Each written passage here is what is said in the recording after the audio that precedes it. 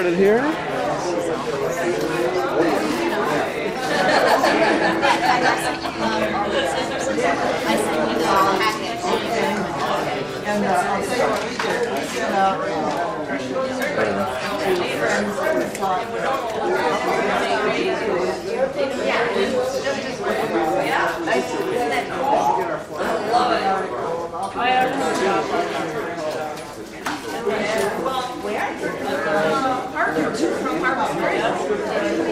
We're going to start really tonight.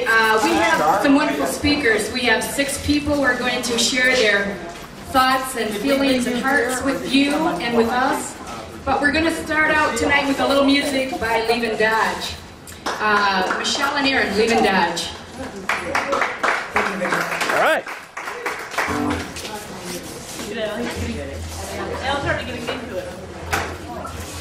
I would like to invite everybody to the rally. This is a lot of fun for us, and we're grateful that we were invited to come down here and hang out with you guys this evening.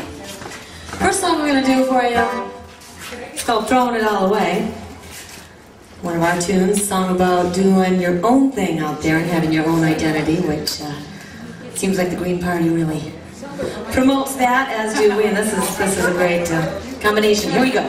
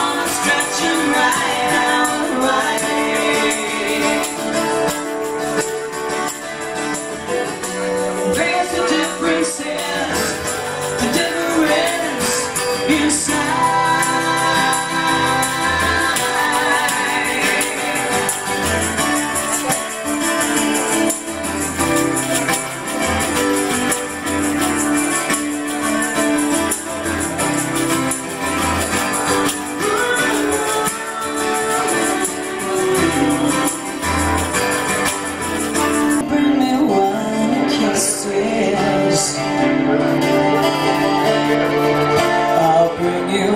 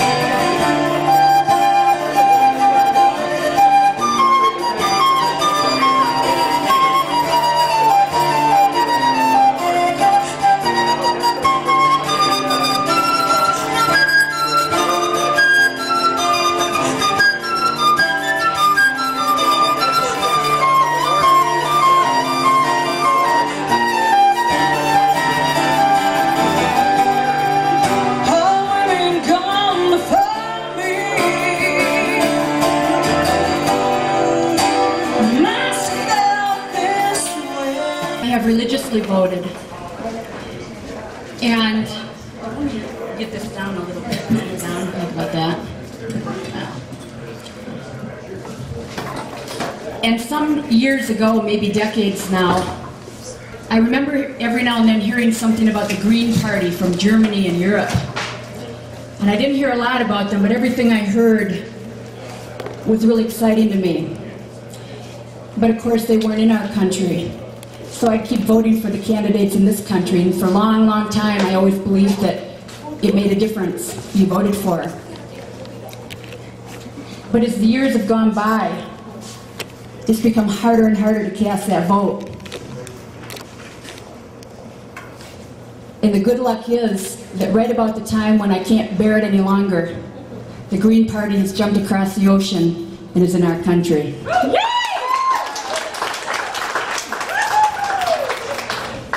Well, we've invited you here tonight, and we're happy you're here, and thank you for coming, everyone, because it says you care, and there's not a lot of that around these days. My name is Virginia Hike. I am a native of northern Michigan. I am a mother, a wife, an organic gardener, and a community volunteer and activist. I'm one of the people that brought this rally to town. We've invited you here today because we want you to learn about the Green political party and movement, which is perhaps the largest political party in the world, having germinated, taken root, become organized, and is now growing in some 75 different countries on every continent in the world except Antarctica. We've invited you here today so that you can learn about a positive, democratic, political alternative to what we now have in Washington. And why do we want an alternative? Well, I'm not a spokesman for the Green Party, but I consider myself part of the Green Party. But what we have in Washington, I believe, and everyone I speak to believes, are basically two major parties, the Republicans and the Democrats, that have converged into one. One party with a corporate body with two different heads wearing different makeup, as Ralph Nader says.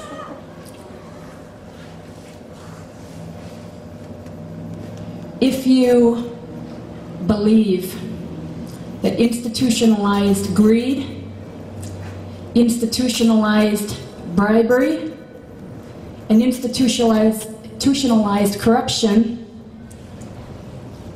are the forces that should be directing our government and leading our government to become a government of the Exxon, by the DuPont, for the Monsanto, then I guess you're happy with what we've got. But if you're like many of us who can't bear it anymore, and who can't stand by and watch our democracy and our freedoms being sold to the highest bidder, then welcome to the Green Party.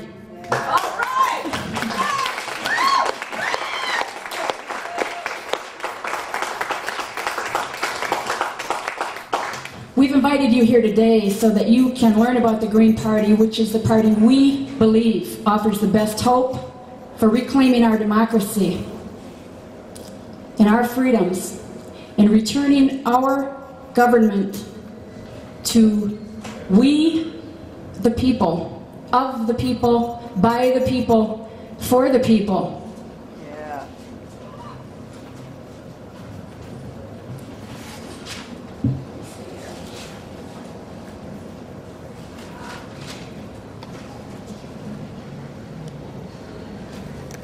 We believe the Green Party also offers the best hope for our children and for future generations, for actually creating a healthy, humane, sustainable society. We have a lot of speakers here today, and you're going to hear from local activists who are living the green philosophy. The Green Party has a wonderful philosophy. The 4 pillars of the Green Party are ecological wisdom, grassroots democracy, social justice, and nonviolence. The party also runs by 10 values, which are equally as good. We have a lot of information over here. Please take it. Please help yourself and learn about the Green Party.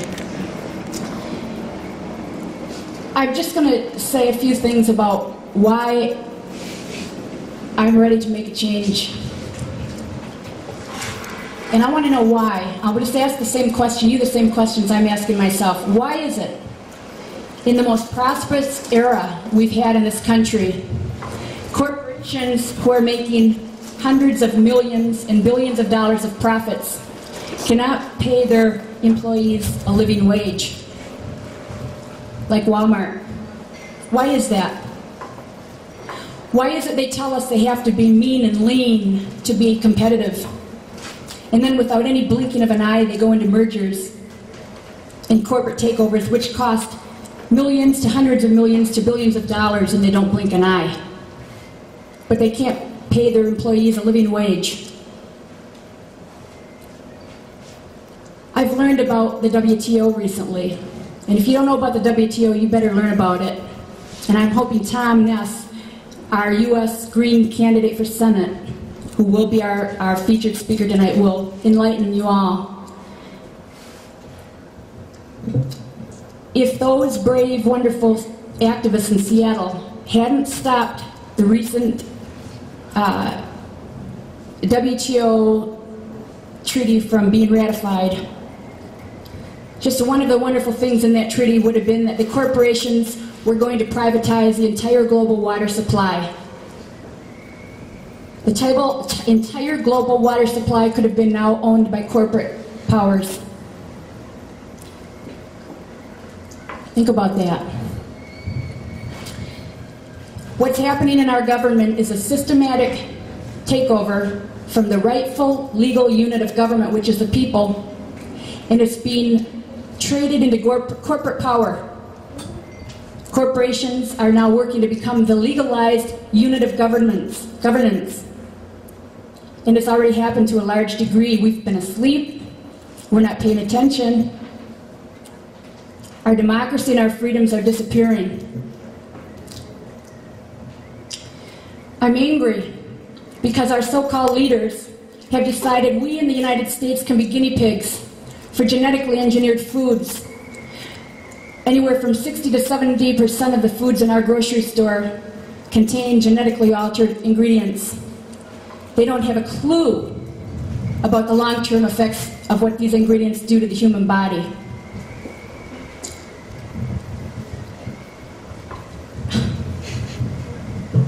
They're already releasing these organisms into our environment, and guess what? Hey, surprise, they just found out pollen from genetically altered organisms killed monarch butterflies. And here's one for you. Capitalistic society. The insurance companies will not insure these products. Now, doesn't that tell you that the capitalistic society has spoken? But the government tells us they're safe, and do you know why they tell us they're safe? Because the biotech companies told them so. And that's who's running our government. I spent $50 out of my own pocket to buy 200 of these. Please take 1 or 2 or 5. There are letters already written here to our legislators. There's a national campaign to demand labeling on genetically engineered foods. Do you know in Europe there's a revolution going on about these foods? There's a revolution, and you don't even hear about it in this country. Why? Because our media is owned by the corporations who are profiting from this kind of technology. We are not getting the information we need. The corporations have bought our public airwaves, which our candidate Tom Ness can again talk to you about. He knows all about it. Tom Ness fought a 3-year battle to open up our community airwaves to the public, and he won. A little crumb. And they're already trying to take that away from us.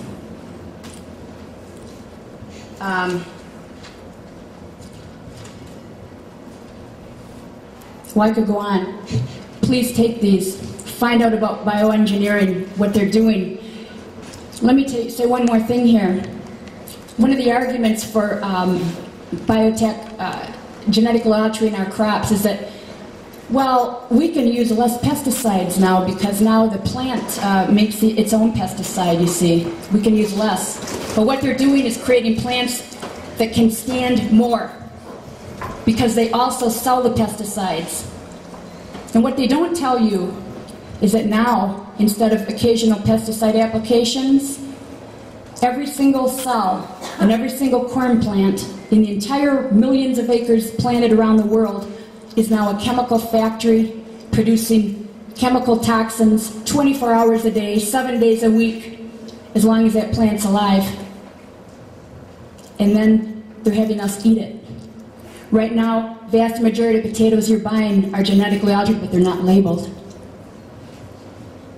If the WTO had been, if the WTO treaty had been ratified in Seattle, and you can thank those activists who were shot in the mouth with rubber bullets and their teeth were broken, who had pepper spray sprayed into their eyes.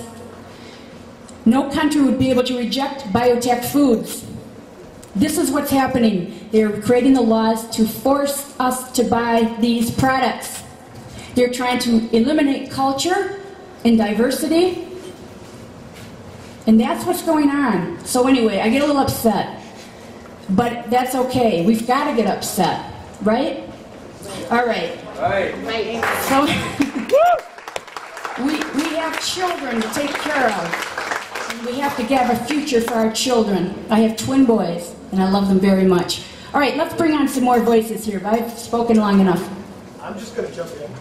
Since she's been yakking, I'm going to go ahead and I'm going to work the crowd. She said bring in more voices. I jumped on the opportunity. I've got petitions. In order to get the Green Party on the ballot in Michigan, we need registered voters to sign these petitions, or all of this is for nothing. Those are notes. So on my first trip around, which she more elegantly spoke, if we keep doing what we've done, we're going to keep getting what we've got. And I know she doesn't like what we have any more than I do. So what we do is we sign these ballots for access. And then I'll go around the crowd in hopes that I get signatures with this. And then after that, while there are other speakers going on, I'm going to pass a hat and ask for money. We need money. This is not a free society. Unfortunately, we have to borrow money from anybody that will give it to us. So now you can have the mic back, and I'm going to go work the crowd. If they're not registered, we can register them. Oh, in fact, if you're not registered, she just informed me we can register you to vote. So there's no more excuses. So, who's next up here on the mic? Joanne Beeman, a local activist. Here, wait a minute. Is Rick here? Yeah. Rick Meisterheim. Oh, cool. Here's another. Okay, yeah, go ahead. Rick Meisterheim. Here's a man who's really turned off to politics, sickened. But when he's learning, now since he's learned about the Green Party, he's here to speak. Rick is the director and developer of the Wagabo Peace Center. He lives and creates the green philosophy. The green philosophy is alive and well right here in East Jordan. Rick Meisterheim.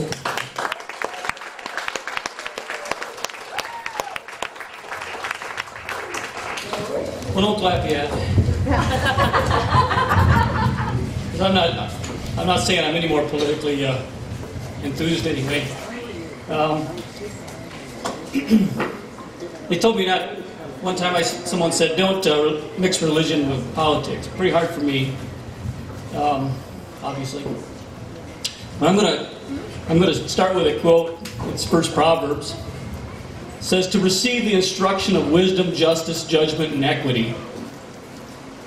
And I want to emphasize equity. Webster states it is the state or quality of being equal or fair. Virginia mentioned to me these 4 pillars, and I can't help but agree with all these pillars. Ecological wisdom, social justice, nonviolence, grassroots democracy. It's beautiful, isn't it? I was asked to talk about sustainable agriculture. Probably most of you know what that is. That's basically old-fashioned farming with lots of years of mistakes to learn from. A little more technology to work with.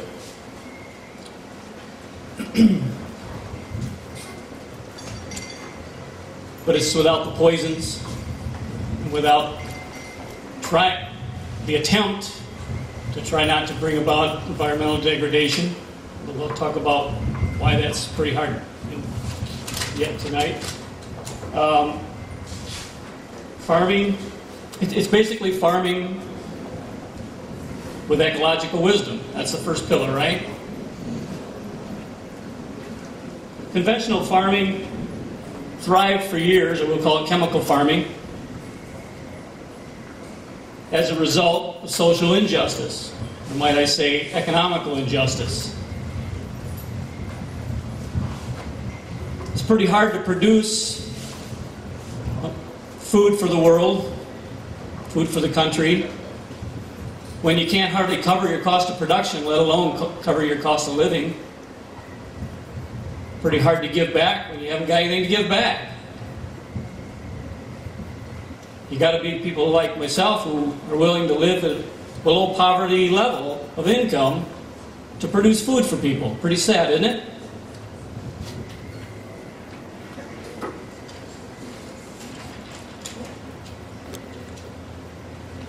So we have social injustice. I'd like to see social justice, the second pillar. I have a quote by Benjamin Franklin that I'd like to read to you. It sort of addresses the third pillar, which is nonviolence.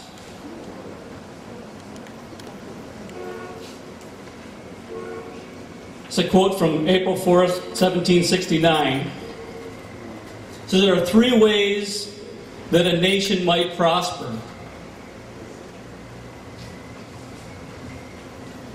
I just got to add one more religious thing. Prosper, if you look it up in the concordance, it means peace. Okay? Same thing. Three ways that a country might prosper. By war, which permits the taking by force the wealth of other nations. By trade, which is to be profitable requires cheating. For example, if we give and receive equal amounts of goods and services through trade, there is no profit. And the third, by agriculture, through which we plant the seed and it creates new wealth as if by a miracle. We don't have to fight wars and cheat other people to have a good quality of life, to prosper.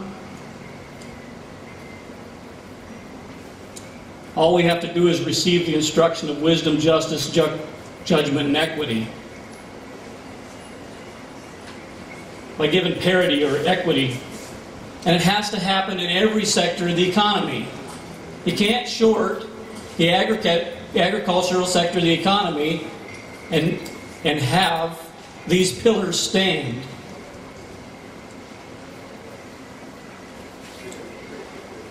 By shortcutting the agriculture, we have set the stage or set the course for social injustice, ecological ignorance, wars and all kinds of violence, and corporate democracy. That's what we have.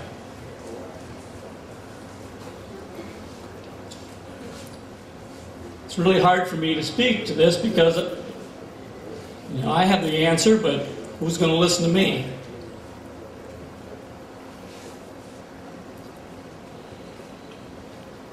The answer is equity. Problem is, that's a bad word. Why? It's un-American. Right? I mean, they put other names on things like that, like social something or other, or com something or other. I mean, it's awful. But it's equity. It's we got to treat people with equity.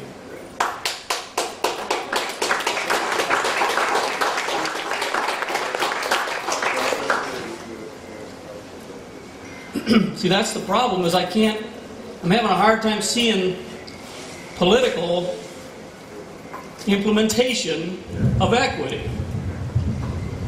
So perhaps the last pillar, grassroots democracy, is the only way. If we can change the hearts of people, the souls of people, the minds of people, maybe we can have equity. But it has to happen with us, we the people, as Virginia said.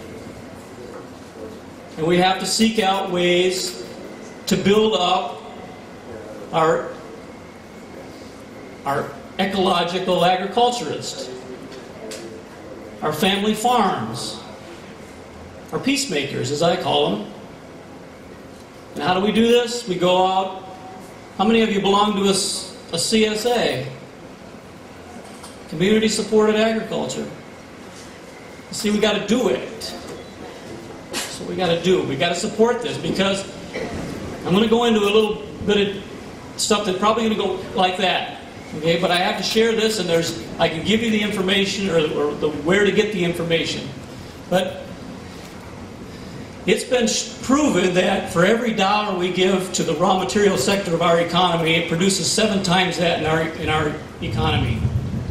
Because we've shortcutted our agricultural sector of the economy, we don't have the income to consume what we produce in this country, so we borrow money. So we keep decreasing the value of money. My parents paid like $20,000 for a house. Today it's probably worth $150,000. It isn't worth that much more. It's still worth $20,000. The value of the dollar has dropped so far that it takes that many more dollars to buy the same house. But we can change that if we just pay the farmer. Go home and lock onto this. www.NORM, which stands for the National Organization for Raw Materials, Economics, normeconomicsorganization.org, or normeconomicsorg.org. Look at what that says. And look at what Carl Wilkins did for us. Carl Wilkins is a man who got us out of the Great Depression. Virginia, you can tell me to stop whenever you want. I know I got 15 minutes, that's why I tried to write it down here. But he got us out of the Depression because he stabilized parity agriculture. He says you can have parity war, you can have parity agriculture. And today in this country we have parity war. We have no parity agriculture. And we live on borrowed money, or as I'm concerned, borrowed time. We got to pay the agricultural sector of the economy fairly. If we don't treat each other equally all the way across the board, God can't make things work. Okay? If you want it to work, we pay a fair price. And the best way is to go out and find that farmer and pay him the price. And watch what happens in this country. Now, I'd love it if I could talk to this Nader fella sometime about this. Maybe some of you can direct him my way.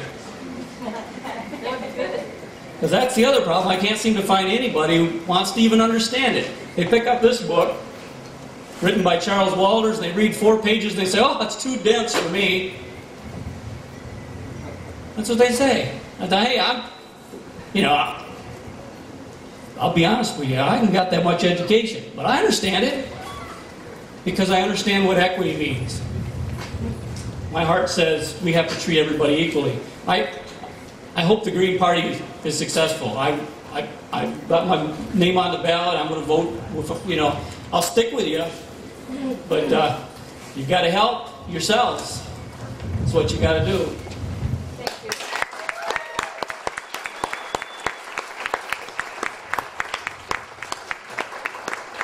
Thank you, Rick. The Green Party is the only political party I know of that specifically supports small farmers, locally owned agriculture, small farmers, organic farmers, and that kind of thing. We would change the agricultural policies of this country to make them fair. We've got several. I guess the next person we're going to hear from is Joanne Beeman. She's an award-winning conservationist. She won a wonderful award from the state of Michigan. What was that, Joanne? MUCC Conservationist of the Year, Environmentalist of the Year from MUNIAC. MUCC Conservationist of the Year. and she's also the founder of the Charlevoix County Land Conservancy, and you will never meet a more passionate person who loves the earth and cares more than this woman. I love her, Joanne.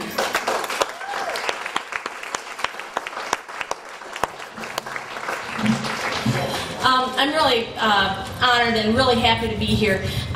Today I brought two of my favorite, well actually three of my favorite documents. One is the Declaration of Independence. I love the Declaration of Independence, and I love what it says. We hold these truths to be self-evident, that all men and women are created equal, that they are endowed by their Creator with certain unalienable rights, that among them are life, liberty, and the pursuit of happiness.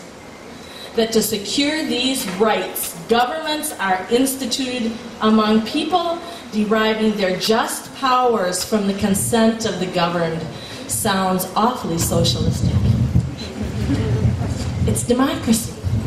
Here we have another one. I love the preamble to the Constitution of the United States. We, the people of the United States, in order to form a more perfect union, establish justice, ensure domestic tranquility, provide for the common defense, promote the general welfare, and secure the blessings of liberty to ourselves and our posterity, do ordain and establish this Constitution of the United States of America. Isn't that wonderful? Talking about common good. You know, now, when politicians talk, they don't very often talk about things like justice and common good. We're all so afraid that we're going to be called socialistic or communistic, and it is the basis of a democracy, our democracy. What we are doing is, this is what I want to say, it's so important. We are confusing democracy with capitalism. Capitalism is an economic system. Capitalism does not have an ethic. Capitalism does not care about the future of children. Capitalism is a system that is built on economic gain and profit. And we wonder why things are going to hell in a handbasket when we have made the market the god. We have made profits and the gross domestic product the altar at which we worship. And we have forgotten to think about things like the common good and justice. So now's our time to think about that. And I love the Green Party because the Green Party is talking about justice. I want to show you a document that to me is one of the most important documents in the world. This is called The World Scientist's Warning to Humanity. 1,700 of the greatest scientists in the whole world signed this document. Half of all Nobel laureates signed this document. You know, you'd think that a document like this would be featured on TV and that people would be aware of what this was all about. But it never got on the TV. I haven't seen documentaries about it, although I've seen a lot about Monica Lewinsky and about where I should be investing my money, but the World Scientist Warning has been largely ignored. The World Scientist Warning basically says that unless we change the way that we are living, unless we change this path we are on, our children will reap great economic, social misery. The World Scientist Warning says that we have major problems with our environment, the atmosphere, water resources, oceans, soil, forests, living species. They talk about the P word, population. Yes, God said go out and multiply and fill the earth, but we did that. We've been there. It's time to stop.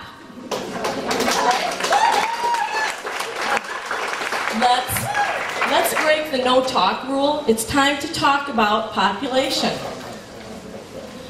All right, what we must do, we must bring environmentally damaging activities under control.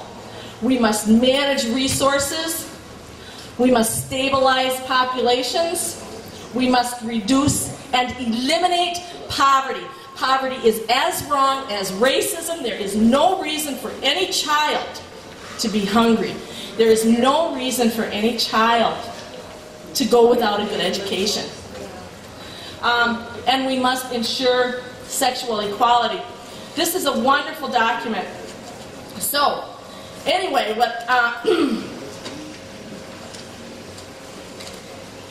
okay, look, one of the things about, one of the things that we have to do, I think that we have to do three things. A long time ago, Helen Caldecott was in Traverse City. And when I was a child, I was always afraid of nuclear war. And my children were afraid of environmental disasters and the loss of manatees. And Helen Caldecott said this to me. She said, when your child wakes crying in the night, afraid of the future and afraid of the loss of beautiful creatures on the earth, she said, hold your child to you and say, don't you worry, honey, Mama's going to fix it. And then you go out there and fix it. So my message to you is that, one, we must maintain a truthful presence. And when people say to you, this is the most prosperous time in history, you say, prosperity is justice. Prosperity means that every child is fed. Prosperity means that we have ended poverty. This is not a prosperous time for everyone, and it is not the most prosperous time in our nation's history. When we have the division of wealth, it's a time of great injustice, and we have to start addressing that. Okay, so we must maintain a truthful presence. We must dare to say that's a lie. It's a lie that this is the most prosperous time when we're only counting the amount of the environment that's going through the consumer mill and used. A tree is only worth something when it becomes a house. What would happen if we measured the worth of a tree in oxygen, in beauty, in species diversity, in habitat? We don't know. We're the only, I'm not real good with money, and so I don't have credit cards. But I know that when you take money out, you have to subtract it from something. We aren't counting what we've used up. We're only taking credit for what we use. I want to tell you, in Michigan right now, we have taken 3 huge blows in the last 4 months. One, the timber mandate, devastating to our forests, absolutely devastating. It mandates that for the DNR to be paid, basically we have to take a certain number of cords out per acre so that we're managing our forests not by science and not by need and not by intellect, but we're managing it by a dollar sign. Wetlands, the National Wetlands Act, it makes wetlands, what they're doing is asking our DNR to support them in a nationwide wetlands fill permitting process, which basically says, which lightens up the permits and enables us to fill. The wetlands that are left in this area are left because they're difficult to fill, and we've already lost more than 50% of our wetlands. If we want diversity of species, we have to have the wetlands. We're losing our wetlands. Our wetlands are an endangered, globally rare ecosystem. The Nature Conservancy did a study on rare ecosystems, and this is one of the most rare ecosystems in the world, and it's endangered, and we're allowing it to be filled just as if we're Arizona or Texas or something like that. It's insane.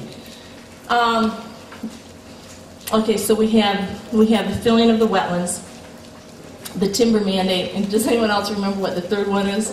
Because I've forgotten, but I'm sorry.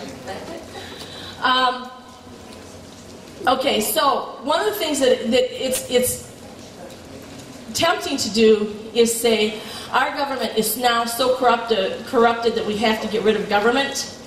What I'm saying to you is that if you want an example of someone who's getting rid of government, look at John Engler. John Engler's idea of downsizing. John Engler's idea of downsizing is to create a mini dictatorship. I'm always waiting for him to come out with the laurel leaves around his head. Well, what we need is responsible government. And what tickles me so about the Green Party is it's the first time in a long time that we've had a choice. And doggone it, you know what? It's not just Democrats. I'm tired of people saying to me, "Oh no, you are going to be responsible for electing George Bush because people are going to leave the Al Gore camp." There are Republicans that feel just as disenchanted, just as lost, just as ineffectual. The pathology of our society is not just the pathology of poor people. It's not just the pathology of a Democratic Party. It's not just the pathology of our ghettos. It is a loss of quality of life and dreams and ideals. How are we raising children now who don't believe that they will be able to exist and that their children will be able to live because they think that we're on this fast track to destruction? Because what we know is that this path that we are on is not sustainable. And it's destroying the earth. It's like the Petri dish test. You put bacteria and food in a Petri dish and the bacteria will multiply and eat up all the food, and then there's a sudden collapse in the population. You know, the little riddle is, if you have a lily pad and it doubles every day and you have a lily pad pond, on what day is that pond half full? It's not a test and you won't get graded, but the day that the pond is half full is the day before it's full. And we're close, and we may be at the halfway point. Population is exponential. And we have to start using resources wisely. Anyway, okay, maintain a truthful presence. Maintain a truthful presence. Say that's a lie. Understand that everything that you do counts. If you invest in Nike, if you invest in Philip Morris, if you invest, really, honest, you know, if you invest in companies that are real profitable, but are destroying the environment in other countries and are killing children by making them work 18-hour days, we are responsible and we have not improved the world. You know? And the very best investment of our money and our time and our resources is in our communities. We have to start creating sustainable communities. We have to pay our farmer. Instead, unfortunately, we're also insecure and we're also fearful. We're all told that we have to invest more. Watch TV, they'll tell you you have to invest more, you have to have a diversified portfolio of stocks and bonds in order to have security. But what we all know, have you seen Soros has split? He's not in the market anymore. He said it's crazy. He said it's like a circus. He said it's a casino. They're not in the market anymore. Some of them are leaving. Why is that? Because security is not in stuff. Security is in justice. Security is in democracy. You know, that's where we have, okay, so understand that everything that we do as part of the web is important. Dare to live simply. Dare to make your life quality. Dare to change the world. And dare to be hopeful. Dare to spread hope. Dare to tell the children, we're going to make it better. And then go out there and do that. I just have one other thing, if I can find it here.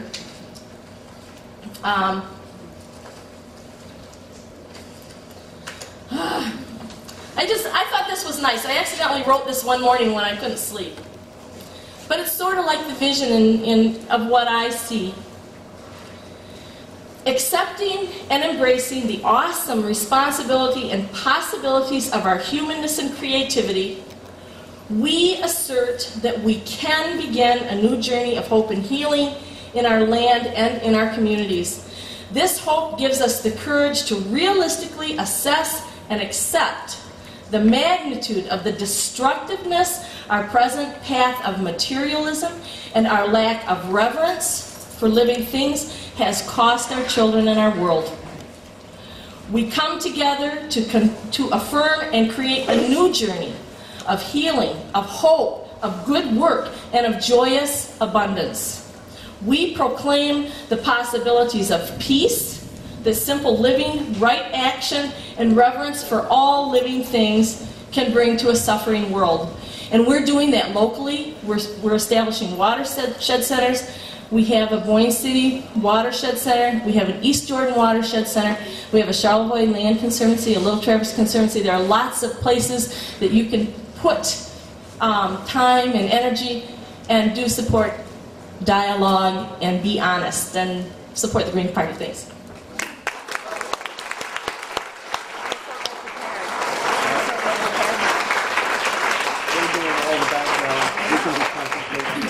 Thanks, Joanne. A very dear friend of mine, Michael Sullivan, asked if you could say a few words. Michael turned me on to drumming. He's the founder of Visions of Peace Drum and Dance Company, and he's brought drumming to many people in northern Michigan. Michael. Woo!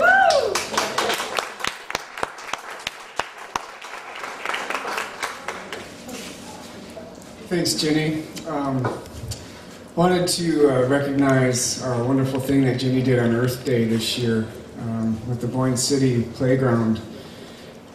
If any of you are from Boyne City, you can get over to the public school and see the raised beds that were put in, the trash that was collected, the hope that was installed, the music that was played on that day.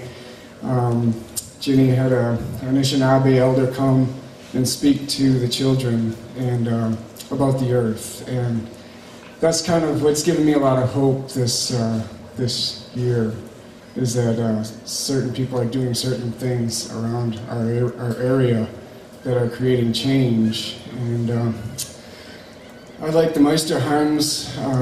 I'm an organic gardener and have felt the ultimate despair of jumping into that field, and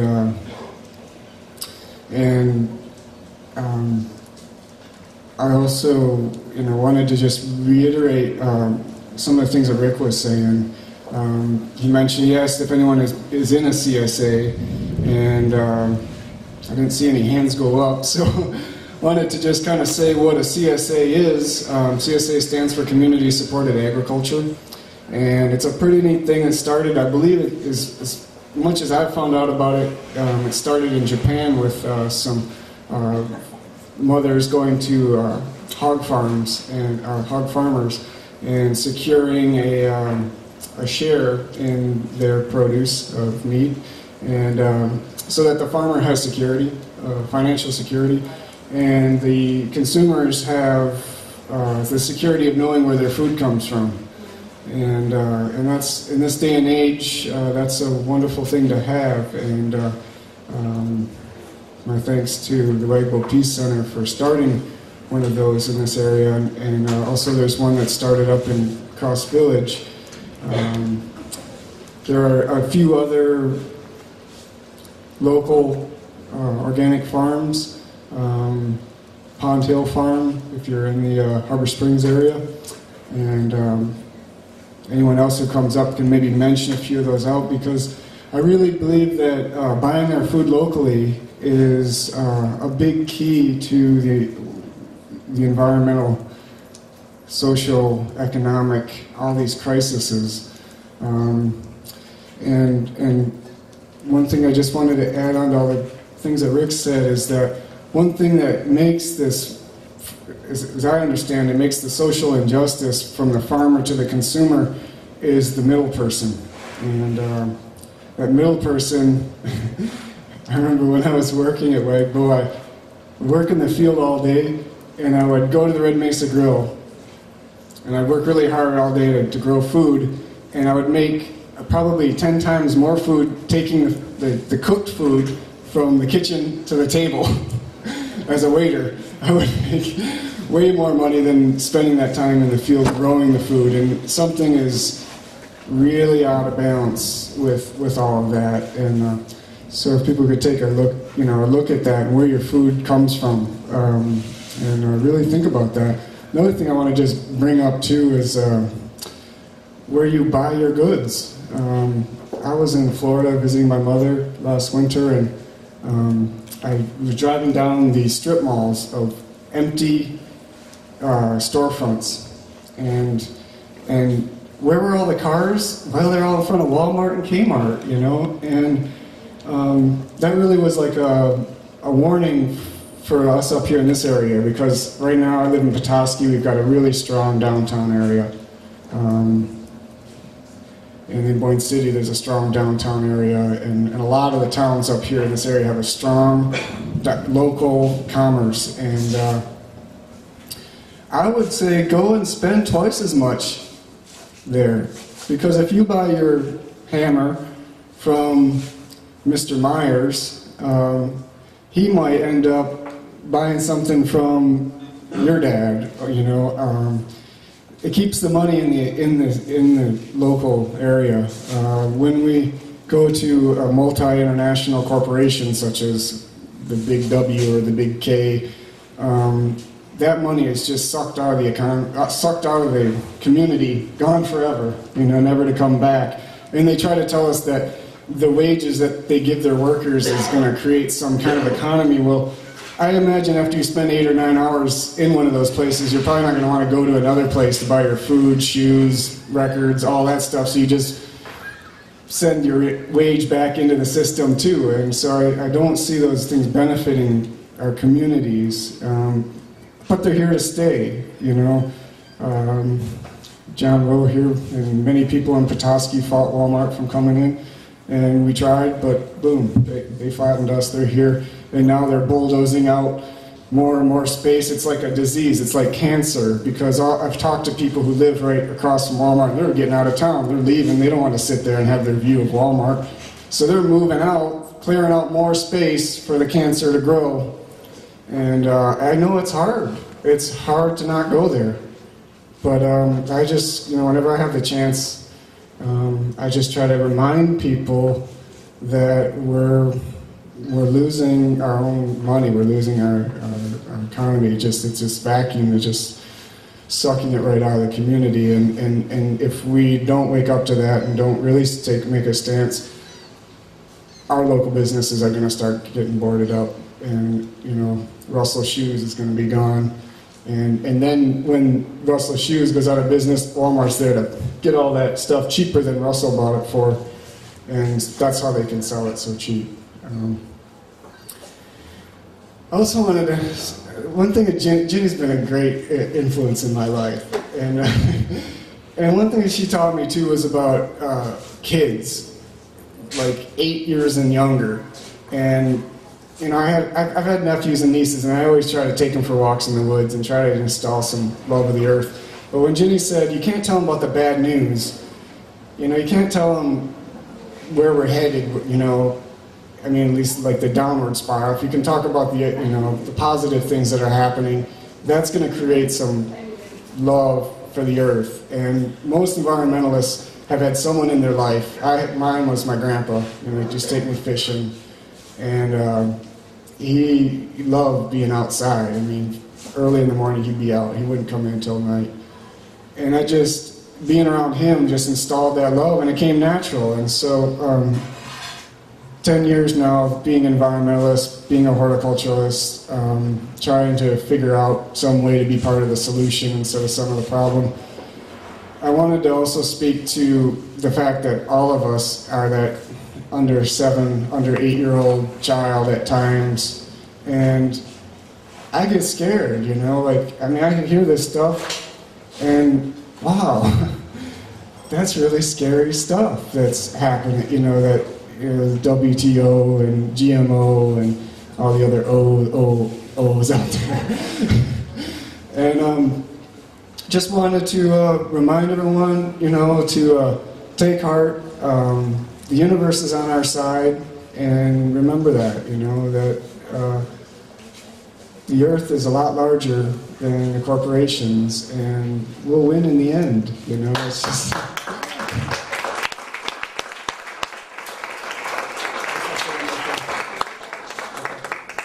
I also, I brought some Aztec tobacco plants here that I would like, each and every one of you has a place to grow them, to please feel free to take some. If you want to donate something to the Green Party, that would be great. Thanks.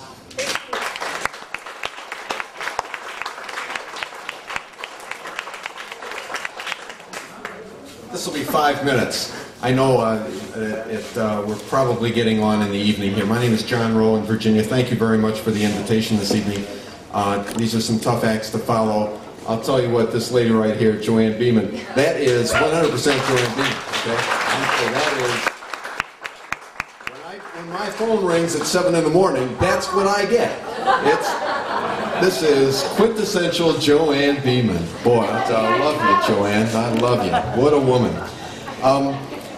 There are some very interesting topics that the Green Party has in its agenda here. And so many of them revolve around, well, you see the NAFTA, the GATT, WTO, sovereignty, environmental issues. These issues all come around people. Joanne touched on it, that P word, the population word. There are 61 nations in the world, the United States included, that is not filling their shoes. We are at what is called sub-replacement level fertility. That means there will be less people in the next generation than in the preceding generation. So why is it that our fragile planet Earth has a daily net gain of 230,000 people? In other words, births minus deaths on the Earth is 230,000 people per day. Got it? And yet 61 nations are not filling their shoes, like the United States, like all of Europe, like most of the Pacific Rim. Japan, sub-replacement level fertility nations include, well, Italy, headquarters of the Roman Catholic Church, 1.2 children per woman in Italy. What's going on there? Obviously, where you have a level of development and affluence, and primarily female empowerment and female education, fertility rates come down. So all the things that Joanne's talking about, the exponential growth, that still goes, that's still going. We have a net gain of 250,000 people every day, and it keeps going. And thank you, Virginia, and Jerry, and Linda, and all our great friends from Boyne and elsewhere who are here today. You really are treating me so kind. You treat me like a VIP. I'm trying to dress like a VIP. I gotta tell you though, you're gonna catch on soon enough that I'm really quite ordinary. I'm not a public speaker. I'm learning the hard way, getting a lot of practice these days. I figure another 20 years I'm gonna be really good at this. But for now, I hope that you'll bear with me. One of the things I've been talking about on the campaign trail, my wife and I are starting a 2-week tour of the state. We're going to pretty much every major population center in Michigan. And one of the things I've talked about is that this is the year that we can really change things in this country. And I also think that this is the year that we better change things. One of the things that I'd really like to change, maybe more than anything else, is the two-party system, or the one-party duopoly.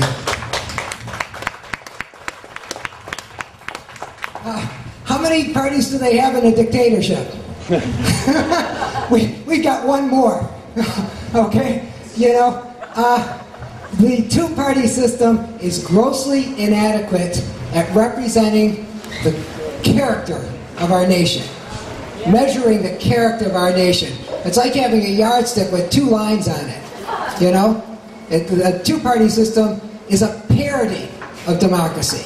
It's a perversion of democracy. And I have a lot of Republican friends, I have a lot of Democratic friends. I'm not ready to join either of those parties, but I think, you know, in some they've done some very good things for this country.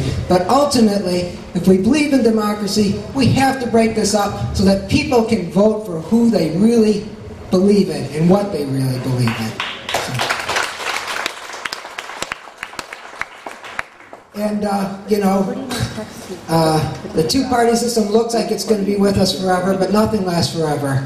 The sun will set on the two-party system, and it's a question of whether it's going to be 1,000 years from today or whether it will be today. And I believe that it will be right in our lifetime that the two-party system will end. And I got nothing wrong with the idea of getting behind, giving a little bit of a push to move history along and make that change in our lifetimes.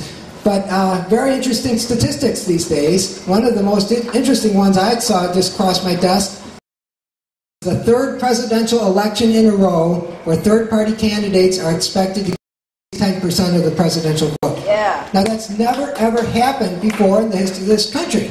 It's unprecedented. And there's plenty other statistics I could quote that would suggest that perhaps the end of the two-party system will happen in our lifetime.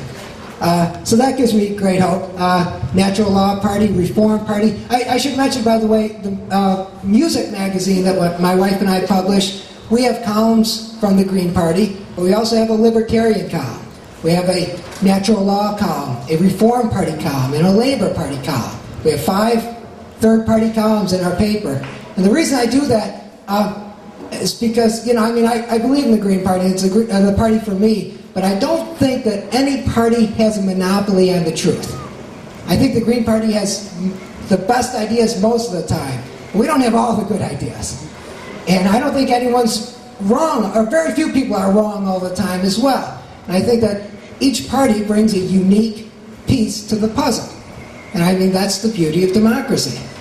So, and we're seeing some great strides from all these parties. Another reason to believe that this is a year that things can really change in this country. Ralph Nader ran 4 years ago. That first got me interested in the Green Party. I participated for a number of months, and then I got involved with the community radio struggle. But then in November of last year, when Ralph Nader talked about making a serious bid for the presidency, I committed myself in November that I was going to devote the year 2000 to the Green Party. And I'm really glad I did that after we saw what happened with our radio issue.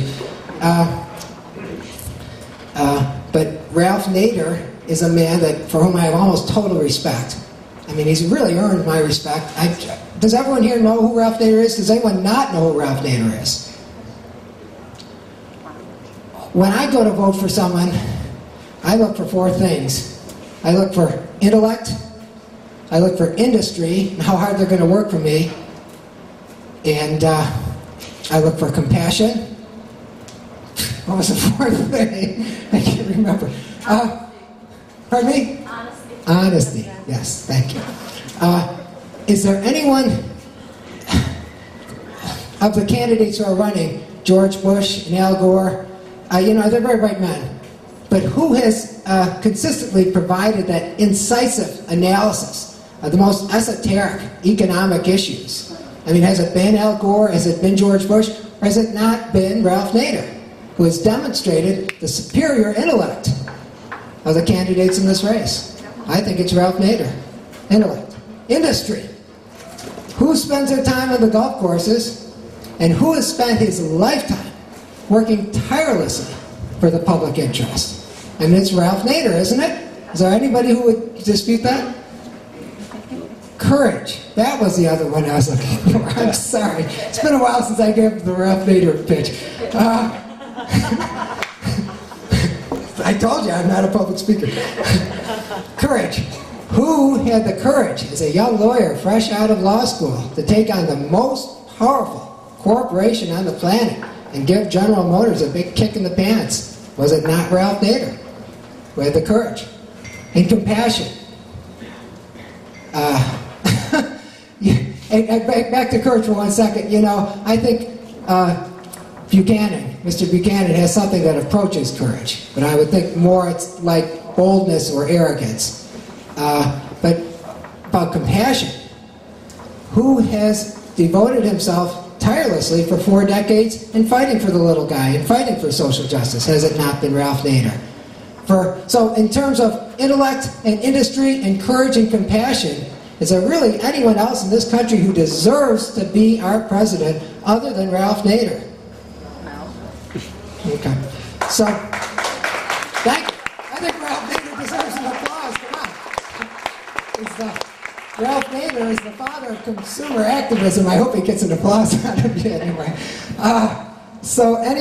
Unfortunately, with our current political system, it takes more than courage and compassion and intellect and industry to get elected. You also have to have notoriety. You have to have a network, and you have to have prestige and name recognition. And Ralph Nader has those things. Certainly there's many activists in this country who equal Ralph on courage and compassion and the rest. But Ralph has the name. And unfortunately, we need to have that name. We do. It's a reality. I mean, why do we see so many movie stars running for office? Because that's what it takes to get elected in this country. You have to have a name that people recognize. Greens don't have the money to go out and create name recognition for our candidates. So when Nader talked about making a serious campaign, and he wasn't talking about winning the White House, he was talking about mounting a serious challenge to the status quo. And when Ralph talked about that, I realized what he was saying was that he was offering himself as a stepping stone to the Green Party. He was offering himself to be used by the Green Party to build our party, use his network and notoriety to build our party to a legitimate major party. And I thought if Ralph was going to do that, then I wanted to get behind him. I thought that, this is the year we could really change things in this country. And I also think, and I won't go into details because I think we've got a hurricane coming in, but I really do think that this is the year we better change things. And there's a whole host of reasons to suggest why this is the year we better change things.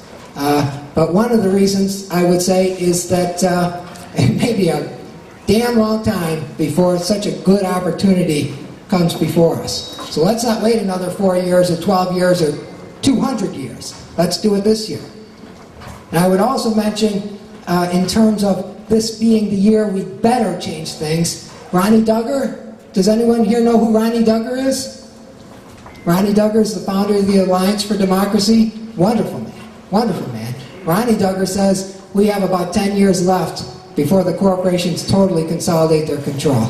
So that's another reason why this is the year that maybe we really better do it. And these next, what do we have, 39 days left, 41 days left on the petition drive? Each day is precious. And we cannot afford to waste a second. It's not just our lives, but it's our children's lives. It's the future of this country. So that's one of the things that I've been talking about. Other thing that I would really like to talk about that I haven't yet so far is the campaign slogan I chose, which is name of a song by a local Michigan band, Don't Let Your Dreams Get Dusty. Don't let your dreams get dusty. I just think that's a beautiful thought, isn't it? And getting ready for this tour, I thought that, I wanted to start talking about why I chose that as the theme for my campaign. Because I really think that the American dream has gotten dusty. And I think there's a strong argument to be made that the American dream is dustier today than it's ever been in the history of this country. So it's Thursday, we're packing for the trip, and I think, well, if I'm going to talk about this, well, what is the American dream? And I sat down and I thought of 4 things that I thought typified the American dream for myself anyway. I'm sure there's many more, but let me tell you what I came up with. I thought financial security. Financial security, and knowing that we're going to have enough food to feed our children. That's certainly part of the American dream. I think part of the American dream has something to do with independence. And this idea that, as long as you don't bug the guy next to you, you pretty much should be free to dress and think and act in any way that you like, as long as you aren't bothering your neighbors, right? Isn't that part of the American dream? The sense of independence and freedom, sovereignty, individual sovereignty, cultural sovereignty. I would also say, I think that part of the American dream, kind of related to that last one, is self-sufficiency. And this idea of being able to chart your own destiny. And boy, when Rick got up and talked about the family farmer, boy, could I really relate to that, because what he typifies is exactly what I'm talking about. I mean, if you want to work for a corporation, wonderful, go for it. But I think in America, part of the American dream is that if you don't want to work for somebody else, but you want to follow your own dream, you ought to have it ought to be viable. Participating in the creation of the rules that we all have to live by.